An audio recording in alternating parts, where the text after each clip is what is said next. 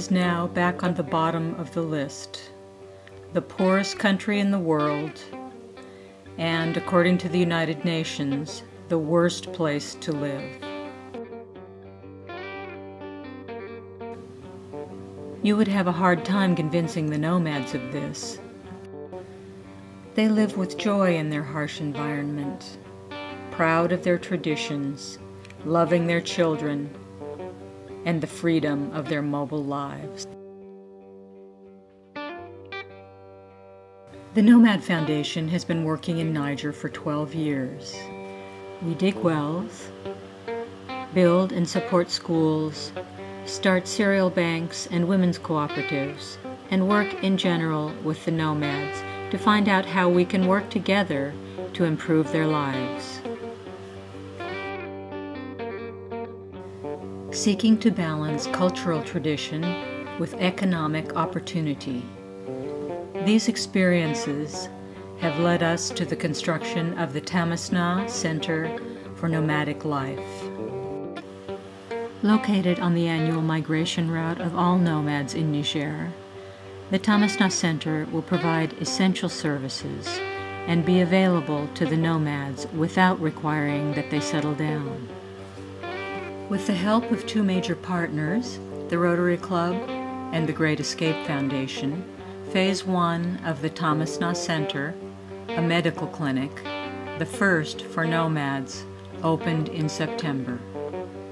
After almost 3 years of absence due to political instability, I was able to return in August to check on all the hard work our Niger representative, Sidi Maman, had been doing in my absence, especially the construction of the medical clinic. But we had also been rehabilitating a well and installing a pump, a water tank, solar panels, and latrines. On arrival, I started ordering furniture, equipment, locally available medicines, and preparing for the arrival of 4 American volunteers. So we headed out for the opening of the clinic.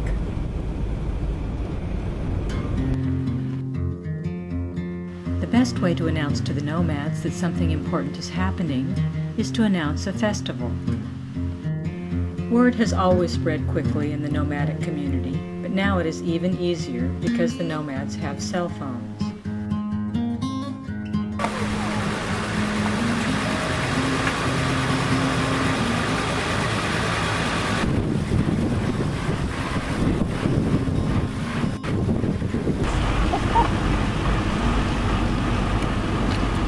There was no one here when I was here last week, and now there's somebody camped under every tree.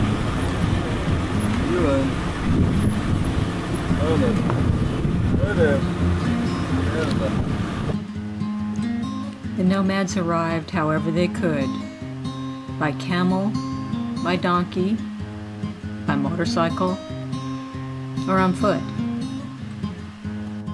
But they came, an estimated 2,000 of them. And when we arrived, the fete was in full swing.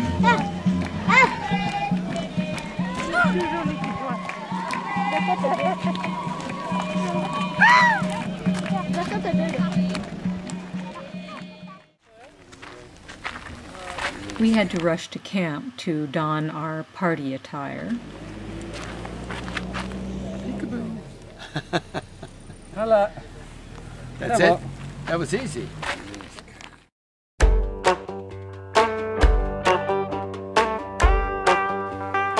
No modern-day Tuareg festival is complete without the electric guitar, a little Tuareg shuffle,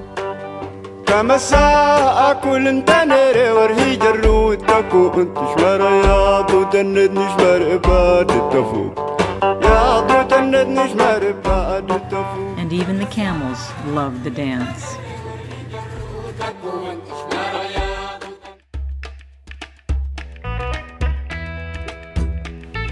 But the next morning, the work started in earnest, and the patients were already waiting.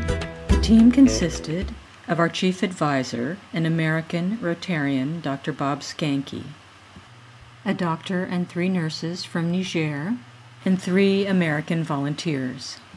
All the Americans came loaded with vitamins and medicines, and after we had stocked our shelves, we were ready to receive patients. And there were plenty of them.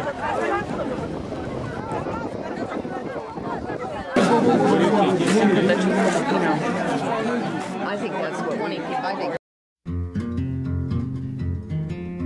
In Dr. Bob's office, the consultations were in 5 languages.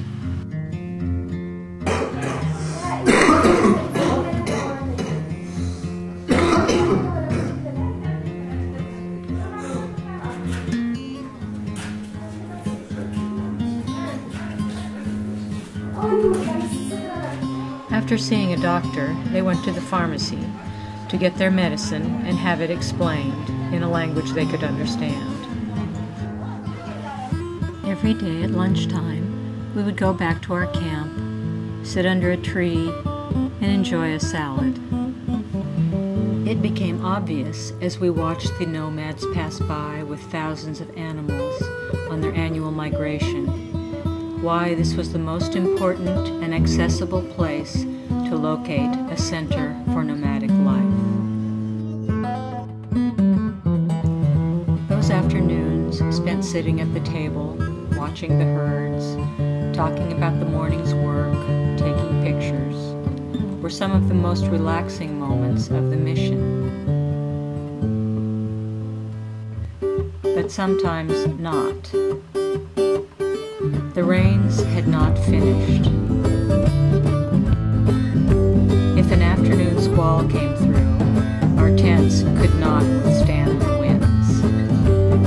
But we were able to refuge in our more sturdy Tuareg tent, and then enjoy the cool after.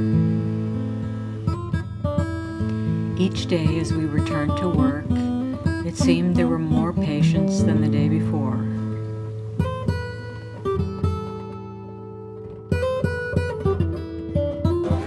But I was happy to see many old friends.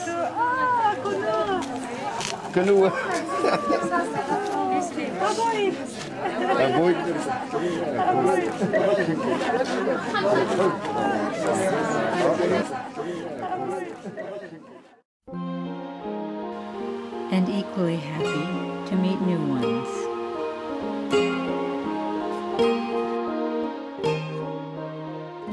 Some of the patients were reluctant, but they usually came around in the end. In 8 days, we treated 553 patients. We dispensed 92 pairs of glasses donated by Eyes on Africa. Many people we could help, and many people we could not. In this vast area of 50,000 square miles, where there is not one doctor, many of our patients had never been to a doctor. For them, this clinic and this mission was a miracle. In minutes, our nomadic home for 2 weeks was dismantled, and the camels moved into our camp to reclaim their rightful place.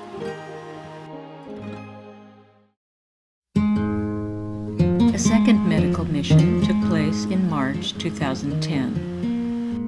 When I arrived in early February, the construction of a residence for our volunteers and a training and meeting facility for the nomads was stalled.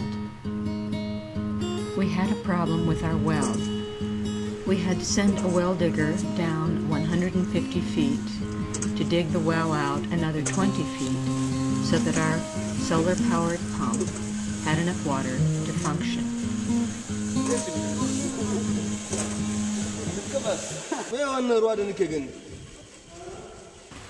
Without water, no buildings, no garden, no mission, no clinic.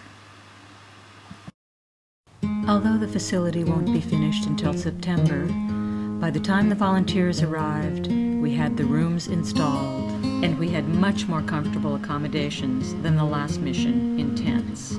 Dr. Skanke was determined to improve our diagnostic capabilities. Fresh from a course at the World Health Organization, he brought new equipment. This woman who walked in to thank us for curing her 8 months of paralysis with vitamins helped assure that we had plenty of patience. But our reputation for working miracles brought its own problems. Patients arrived whom even the hospitals couldn't help. This man had suffered several years of partial paralysis, evidently from a stroke. All we could do was demonstrate to his family how to move his arms and legs and do physical therapy to prevent further atrophy of his muscles. After treating 854 patients, we took the team on the road to visit the schools that we support. We checked the kids, distributed medicine chests. We spoke to future presidents, teachers, and nurses, and greeted old friends.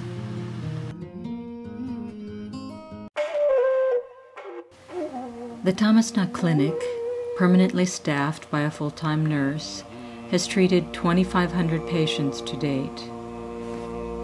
It is already being heralded as the most important project ever completed in the region. But it is just the beginning. Future plans include a boarding school so nomads can have the education they deserve, vaccination corrals to ensure herd health, a microcredit bank to encourage women's cooperatives and small business, cereal and fodder banks to ensure food security, a productive garden to provide the vitamins that we now carry in our suitcases. But the heart of Tamesna is information, training in such new fields for the nomads as environmental rehabilitation, pasture management, agriculture, preventative health, and internet access to the rest of the world. But the key to the future of Tamesna is you. Volunteer. Bring the nomads your expertise, your energy, your ideas. Or make a donation to the Nomad Foundation and be a part of a bright future for one of the oldest ways of life on the planet.